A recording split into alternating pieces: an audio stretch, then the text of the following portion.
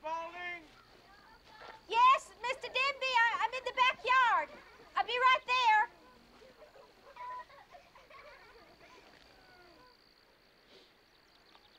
Now put that thing away. This woman may not like people smoking in her house. Now please, once in your life, just try and make a good impression.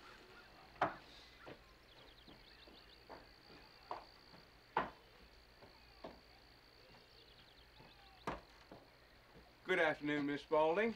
How are you? I'm just fine. I don't believe you know my brother-in-law, Will. How do you do? Do you mind if we come in? No, not at all.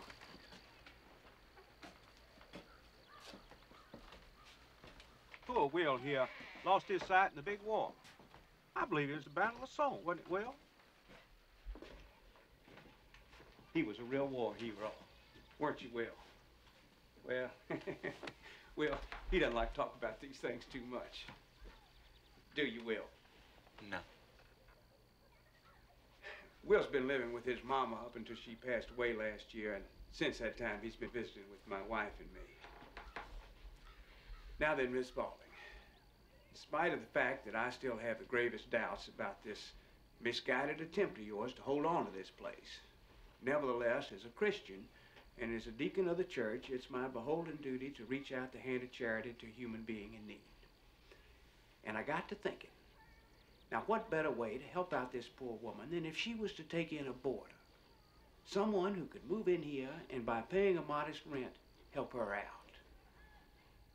What I'm talking about is, what if my brother-in-law was to move in here and rent a room from you? Move in here? Now, Will makes a fine living cleaning chairs and making brooms, so you don't have to worry. Oh, Mr. Denby, I so appreciate your thoughtfulness. This just isn't a good time. Sit down, Will. Will?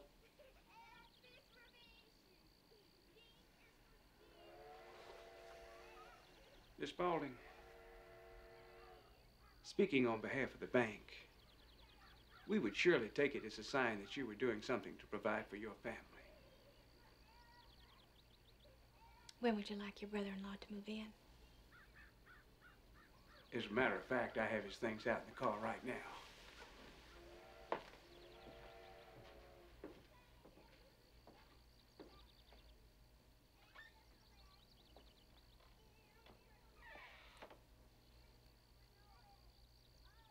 Is there anything special you like to eat? I'm not a very good cook, but I'm certainly willing to try. Miss Spaulding, I don't want to be here any more than you want me to be now. I'll try not to be any more trouble than necessary. And all I'll ask in return is to be left alone in peace and quiet. Well, I just thought... I know what you just thought, but I don't need your help. And I don't need you to feel sorry for me.